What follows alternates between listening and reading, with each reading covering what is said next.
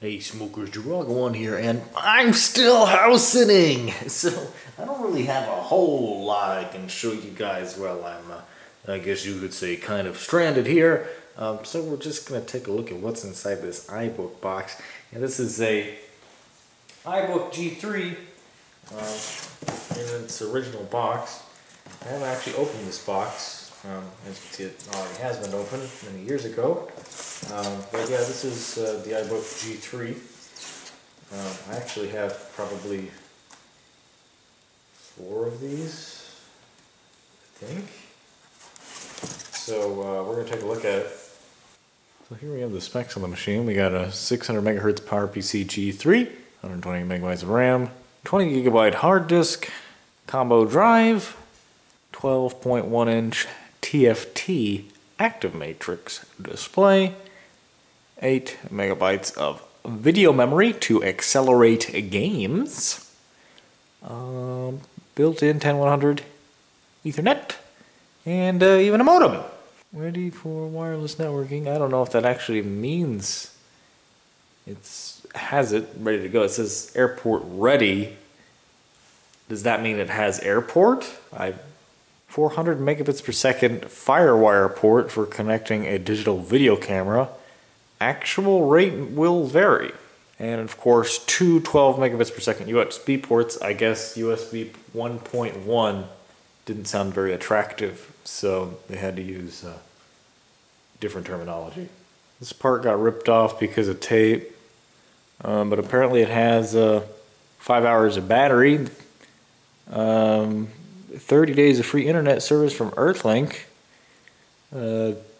Microsoft Internet Explorer, and Outlook Express, even Netscape. Yeah, this is all the basic stuff that comes with pretty much any installation of Mac OS 9. Comes with QuickTime, Apple Works, iMovie, iTunes, Palm Desktop, Chromag Rally. Oh yeah!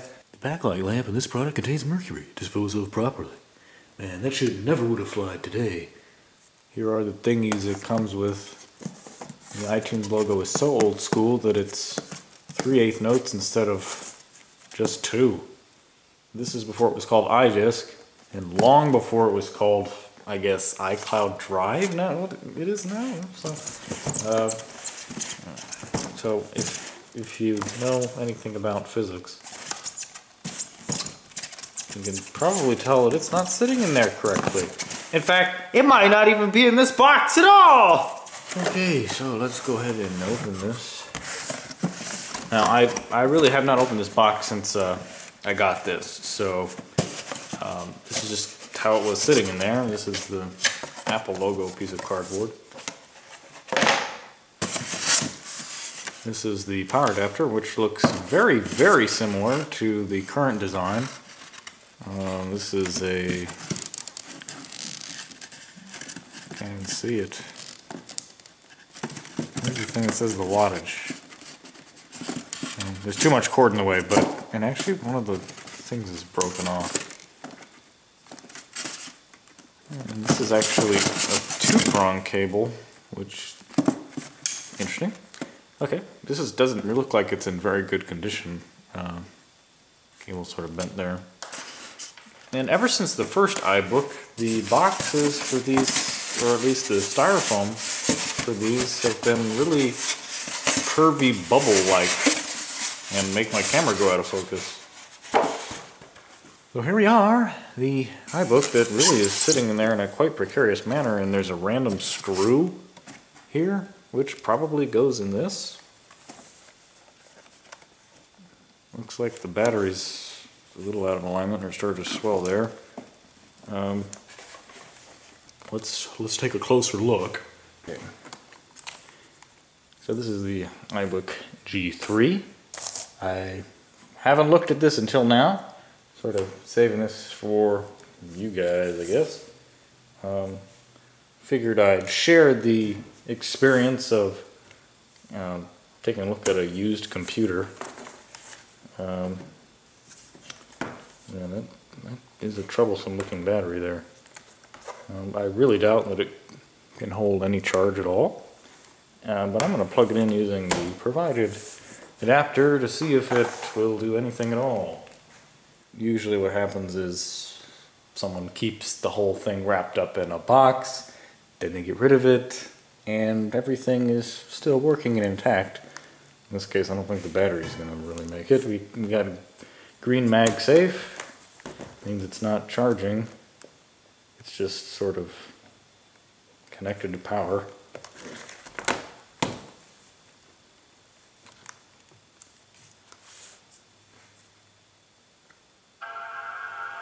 Simple enough. First time boot, I'm assuming this is going to run some early version of OS X. Just because anybody who's used an iBook for any amount of time eventually got out of Mac OS 9 land.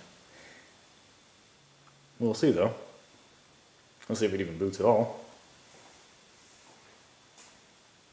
And if it doesn't, I'm probably going to install an SSD into it. Damn, this is taking forever. Holy shit. Damn. Damn it. Damn it. Yeah, no real surprise there not being able to boot. But I have no more video to make because it doesn't actually work. I found this old copy of the AppleCare Tech Tool Deluxe disc. It's dated 2006, and it might be from my first Mac Mini, which would be a PowerPC processor, meaning that it would be bootable. That's not going to eject.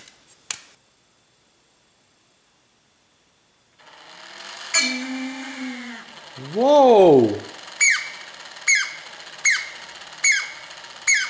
Oh my god!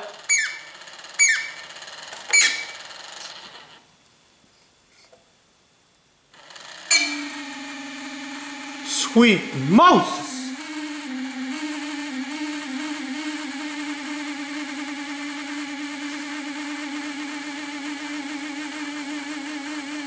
Should I let go?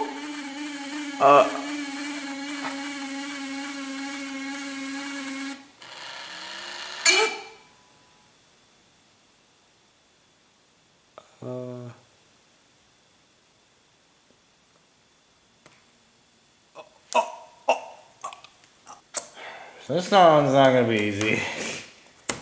Oh, could have just used the pinhole. Oh, look, the battery's activating, and it's critical. All right, so let's open the optical, try to see just what made that sound. It took me way too long to find one of these.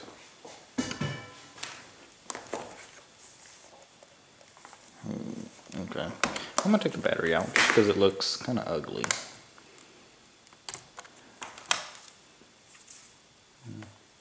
It looks like it's swollen.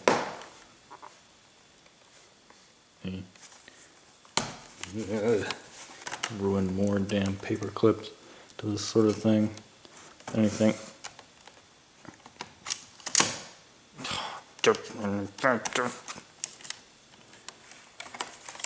Okay, I don't know what it was having so much fit about. It came right out.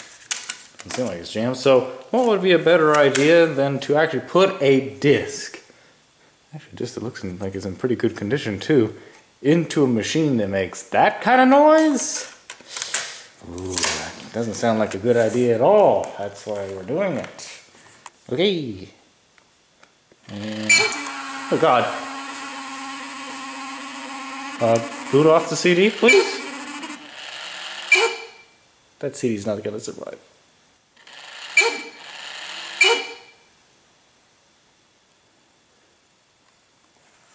Never before have I heard an optical drive so fearsome.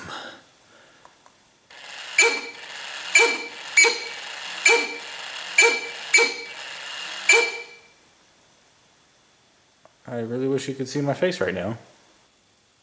No, it's not gonna do it. Let's just take off the keyboard for no reason. Oh look, it doesn't even have Wi-Fi. Damn it. I don't even know if that disk is bootable, let alone this drive being functional. Let's see what happened to that CD.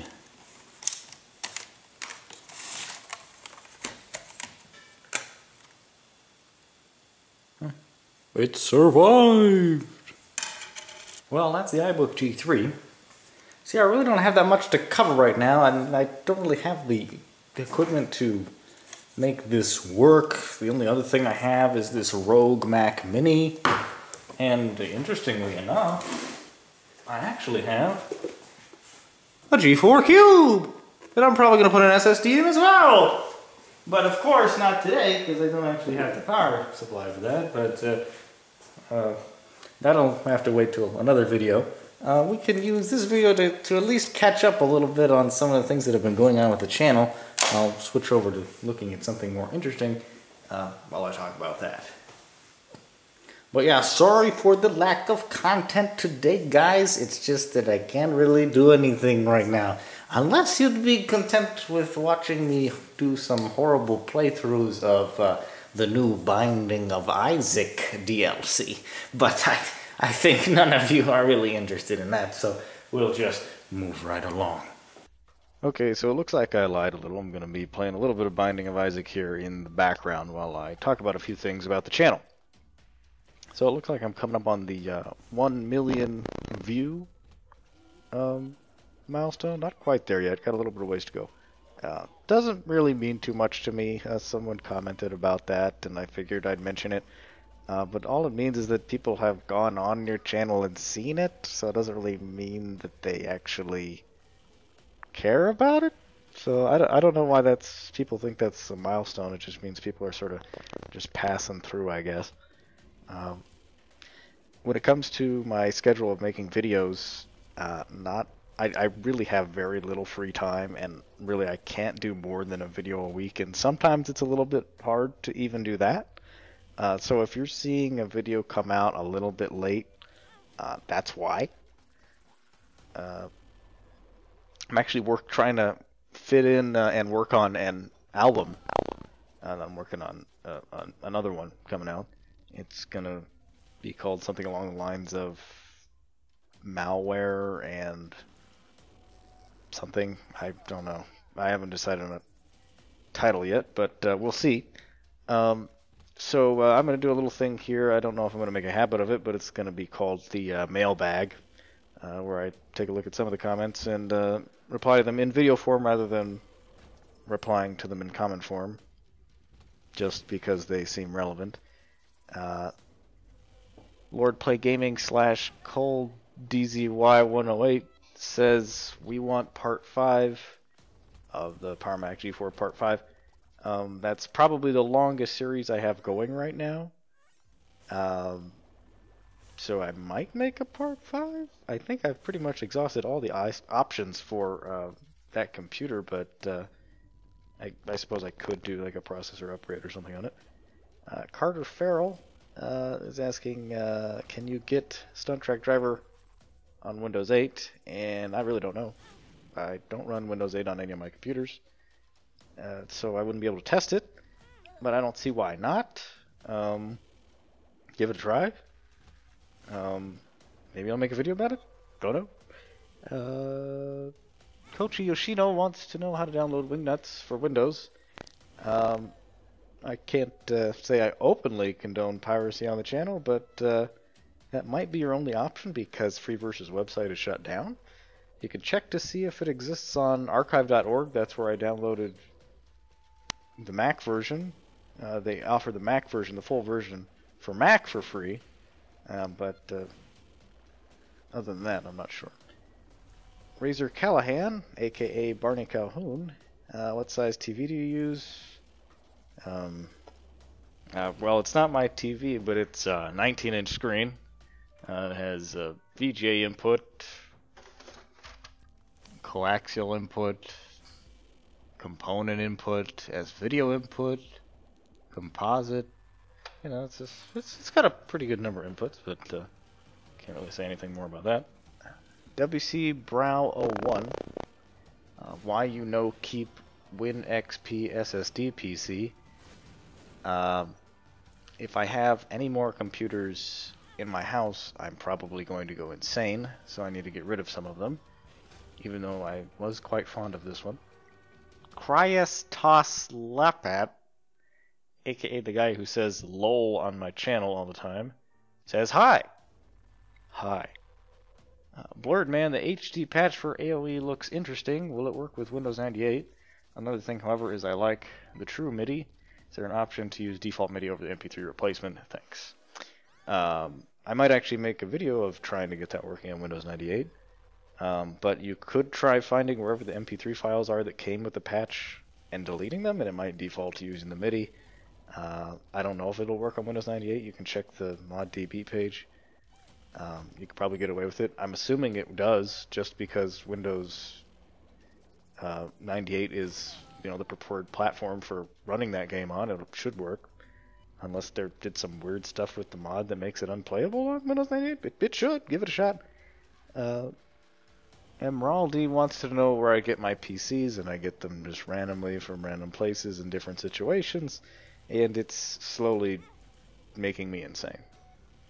PGJ1997, you sound like DanoOct1. I actually sent a message to DanoOct1 saying that our usernames looked very, very similar. I haven't seen many of his videos recently, but I was a pretty avid fan for quite some time. His videos are very, very enjoyable. It'd be kind of cool if we could do some sort of co-op video, but I really don't know how I would do that, since malware kind of scares me. For everybody that was asking about the IDE to SATA adapter, it really, really sucks, and I just thought it was kind of a fun thing to use just because it actually existed. I never thought there would be actually a device to go from IDE to SATA to totally different generations of hard disk connector.